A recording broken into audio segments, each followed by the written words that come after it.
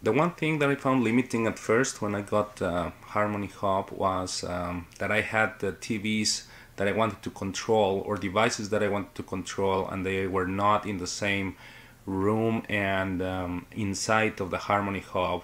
Most of the devices that you control, they are infrared, so they have to be in direct kind of line of sight of the hub so that it can operate them.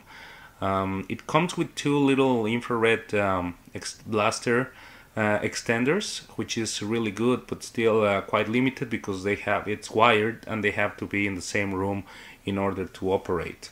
So that was not, I was not very happy about that, because it doesn't matter that you can control 15 devices if you cannot use them in different places of your house.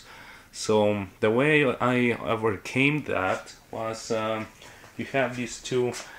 While looking for options, I came with the idea of trying to find media converters. So I found these two devices, which are radio frequency, infrared to radio frequency, and radio frequency to infrared converters.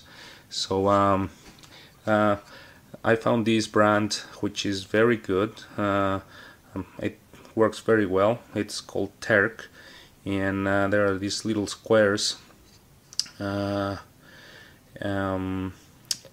This is the American version. I got them on Amazon.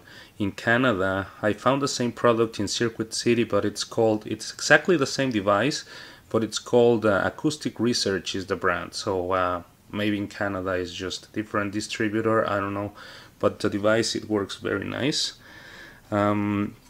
So you need two of these devices. You can see here you need a transmitter. You need your transmitter, and you need a receiver, obviously. So the way it works, it comes with its own power supply, and so the way it works is that you place the transmitter inside of the Harmony Hub in a place where doesn't look very that it doesn't draw a lot of attention. So you have it like that, and then when you command your TV, which is in your living room upstairs, your Harmony Hub will send the command to turn on the TV to the little radio frequency transmitter, and it will send the signal up to your living room, where you will have your other device, the receiver. You will come here and you will place it where you can see your TV, and so like that, just place it here wherever you want, and then when you turn on your Harmony Hub, your TV through your Harmony Hub, it will convert the signal into radio frequency, and this little guy will pick it up and convert it again to infrared, and then that's how you will be able to control your TV.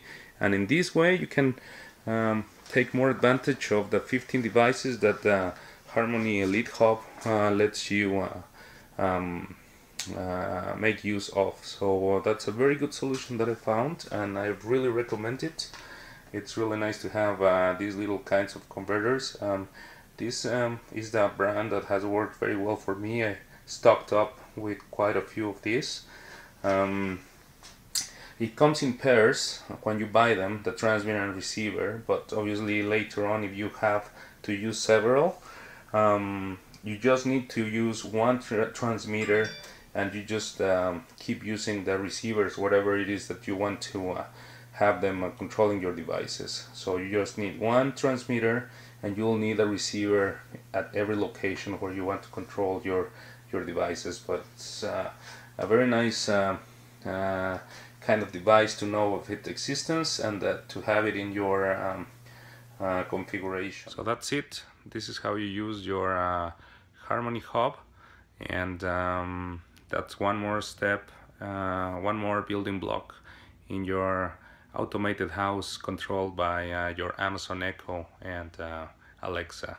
I will talk in the next video about how to configure the SmartThings hub so that you can link it to your Harmony hub and that it can work together with Alexa. I didn't understand the question I heard.